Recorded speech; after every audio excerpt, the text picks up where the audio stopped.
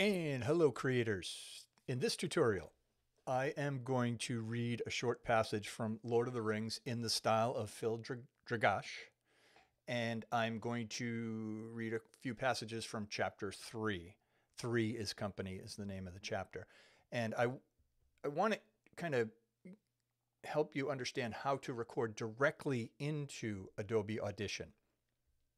So we're going to start by going up to Adobe Audition here, and we're going to go into Settings and Audio Hardware. So this is where you tell Audition what the microphone source is and what your output source is. So I have chose as my input a device called the Scarlett Solo USB.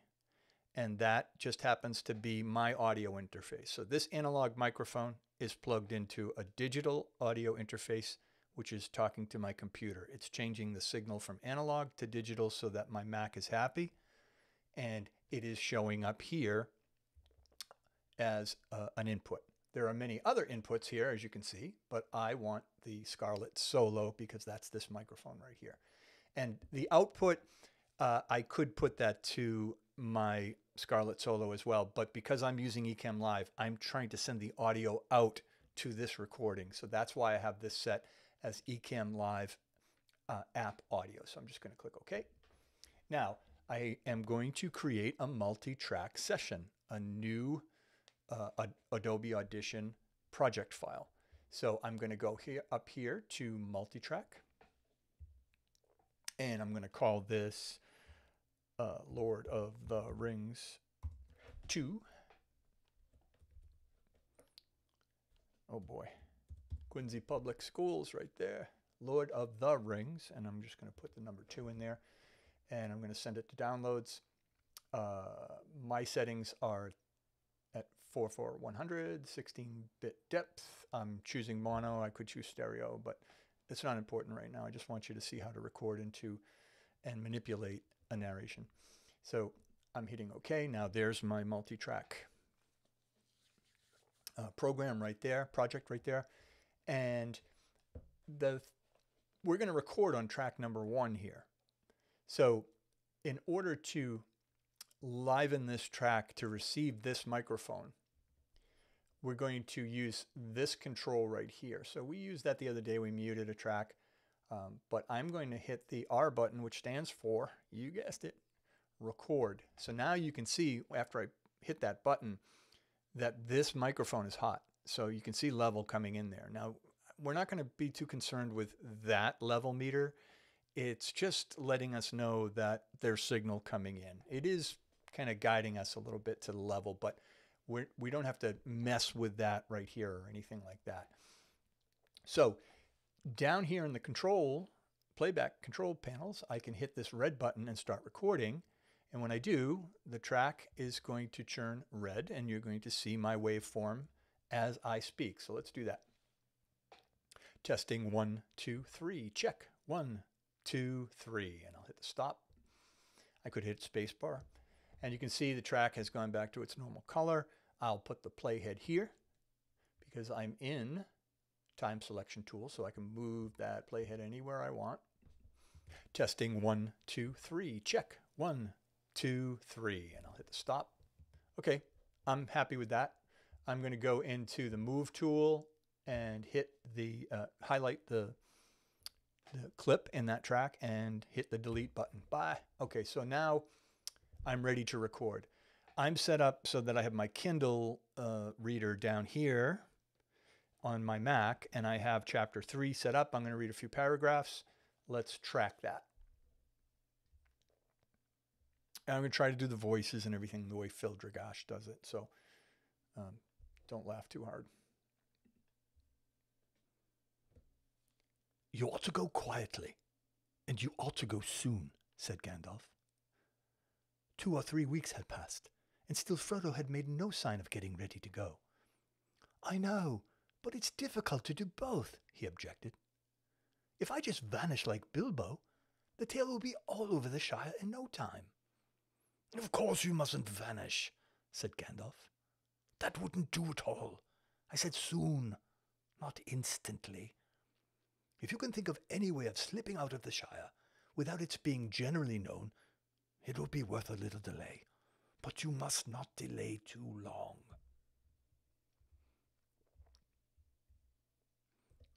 What about the autumn, on or after our birthday? Asked Frodo. I think I could probably make some arrangements by then. To tell the truth, he was very reluctant to start, now that it had come to the point.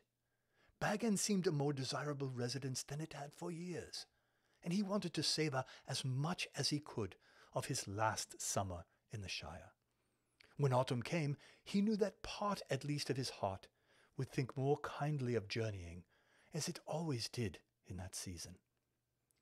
He had indeed privately made up his mind to leave on his 50th birthday, Bilbo's 128th. It seemed somehow the proper day on which to set out and follow him. Following Bilbo was uppermost in his mind, and the one thing that made the thought of leaving bearable. He thought as little as possible about the ring and where it might lead him in the end. But he did not tell all his thoughts to Gandalf. What the wizard guessed was always difficult to tell. He looked at Frodo and smiled. Very well, he said. I think that will do. But it must not be any later. I'm getting very anxious. In the meanwhile, do take care, and don't let out any hint of where you are going. And see that Sam Gamgee does not talk. If he does, I really shall turn him into a toad. All right, we'll hit the space bar there. We'll stop that there. And we'll just listen back to parts of this file. I didn't flub up that badly, so I don't think there's a ton of edits. You ought to go quietly, and you ought to go soon, said Gandalf. 2 or 3 weeks had passed, and still Frodo had made no sign of getting ready to go. Okay, let's see.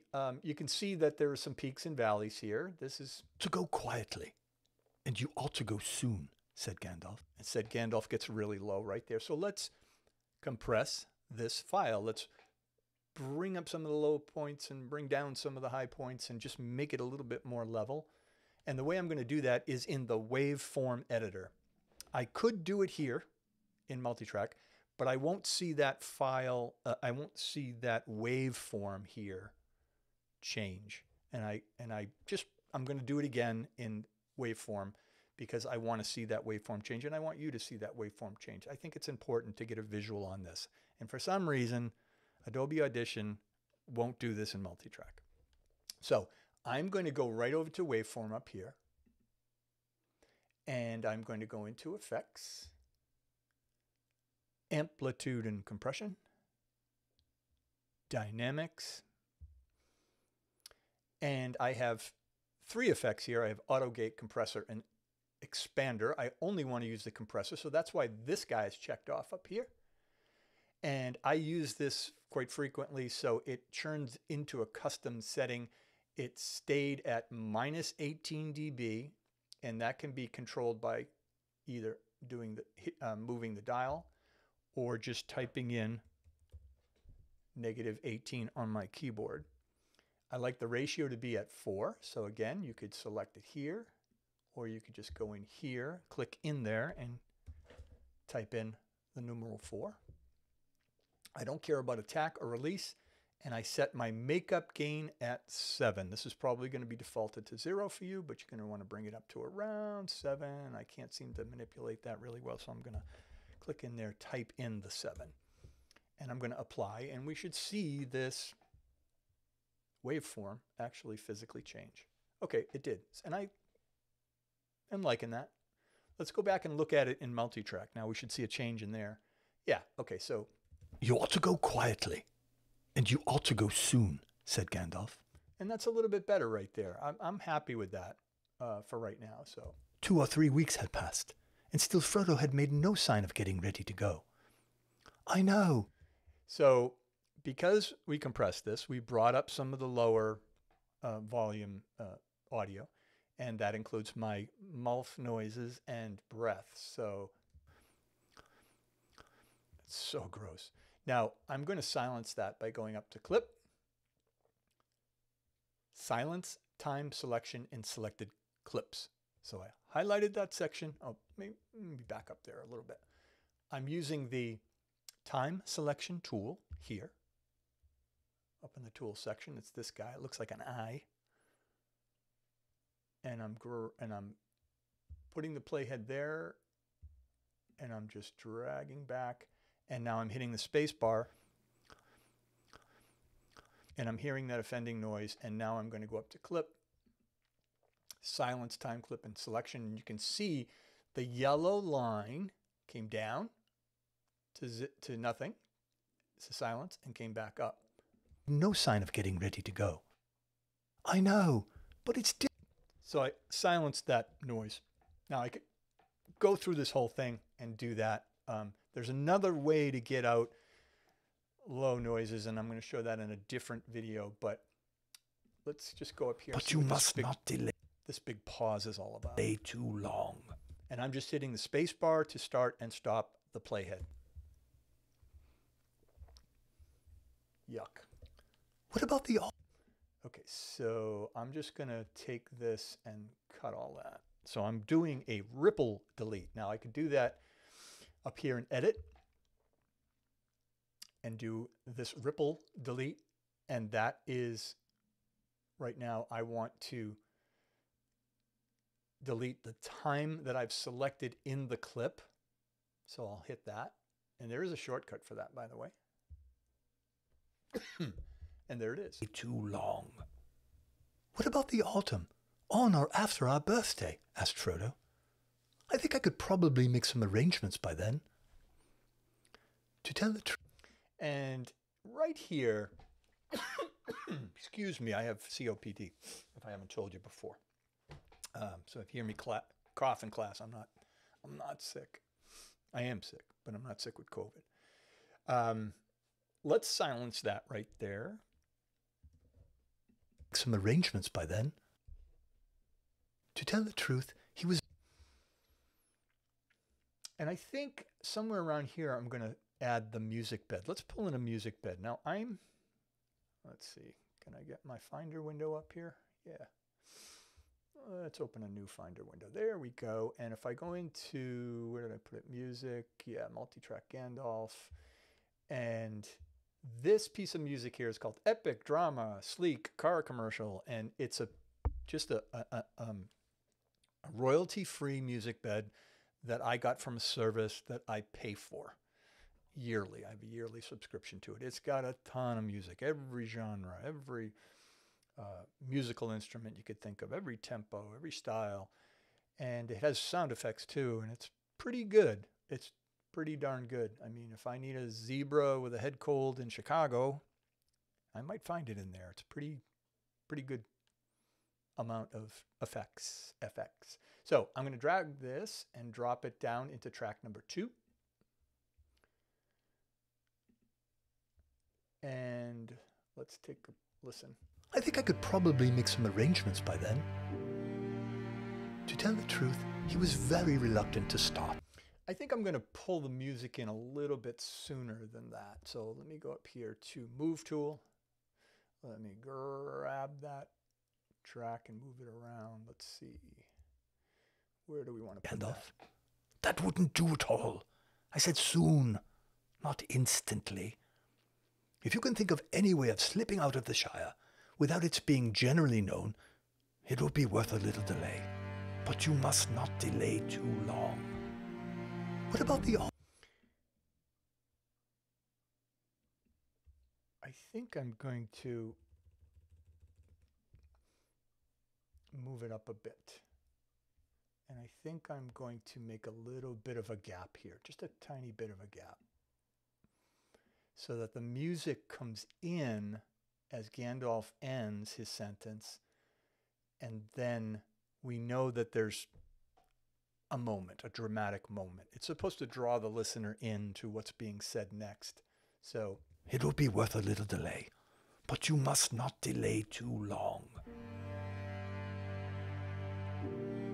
What about the autumn? And then when Frodo starts speaking again, I'm going to duck that music bed, drop the volume. It's called ducking. So here on that yellow line, if I'll go in a little bit here. And it's helpful because I'll drop it right at the right point. So I'm going to create a blue point right there and another blue point right here and drop that pretty darn quick. So let's play that back. Delay too long. What about the autumn? On or after our birthday? Asked Frodo.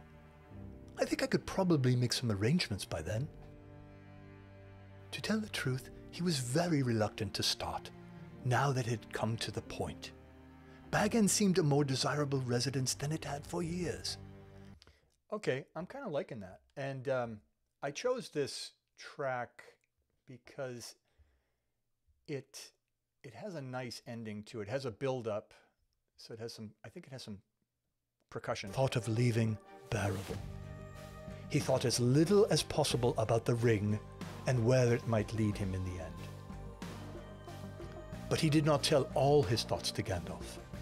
What the wizard guessed was always difficult to tell. He looked at Frodo and smiled. Very well, he said. I think that will do. But it must not be any later. I'm getting very anxious. And see that Sam Gamgee does not talk. If he does, I really shall turn him into a toad. I like that. I like the way it ends. I don't like that ending breath.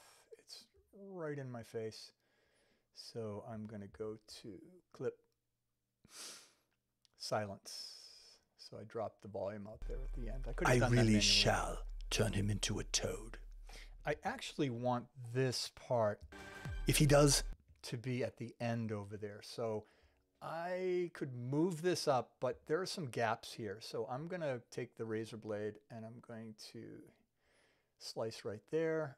And then I'm going to bring this back and move this clip. Now I'm creating a bunch of clips, but I'm going to do this a couple of times just to get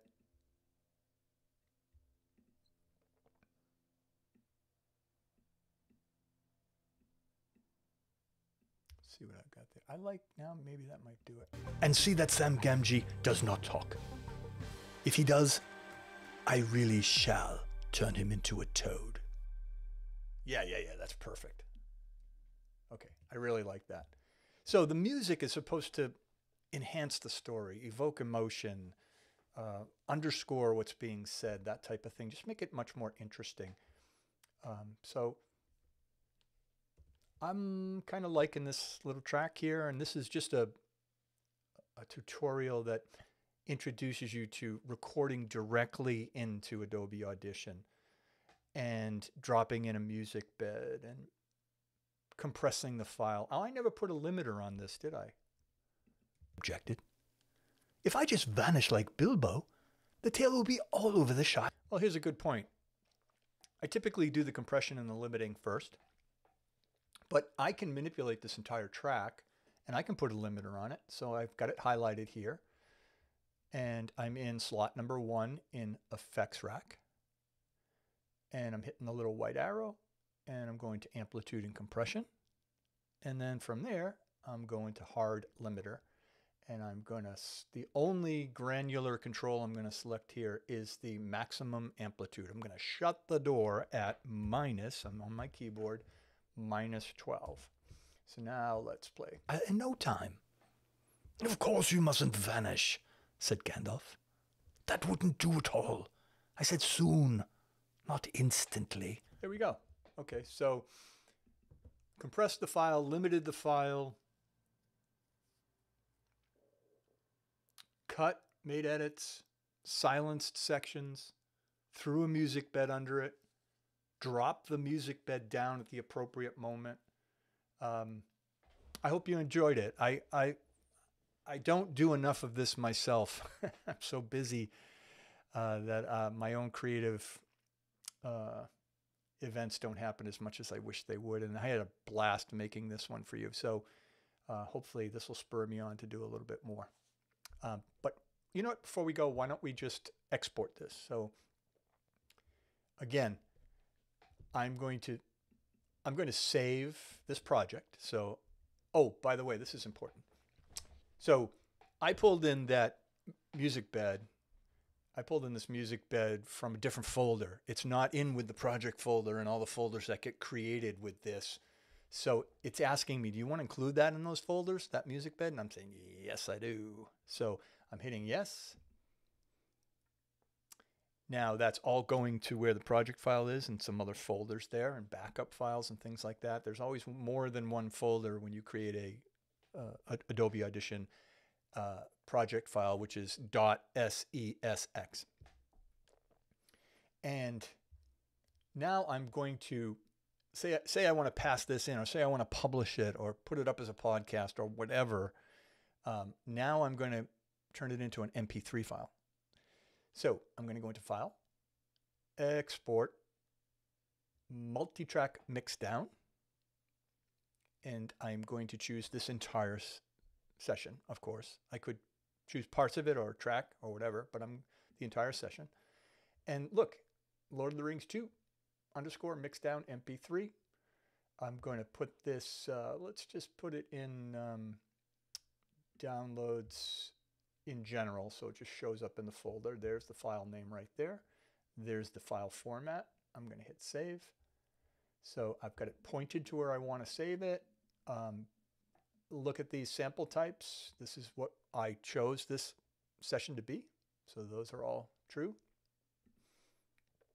And there it goes. Now if I open my Finder and go into downloads, there it is, mixed down. So this is a baked in file. This is one audio file. If I put this back into an editor, it's one track. It's not going to separate out and look like the project file. This is what you would pass in or publish, or this would be the end result of your project. I hope that makes sense. And I'll explain that more in class too, but let's just play it for the heck of it.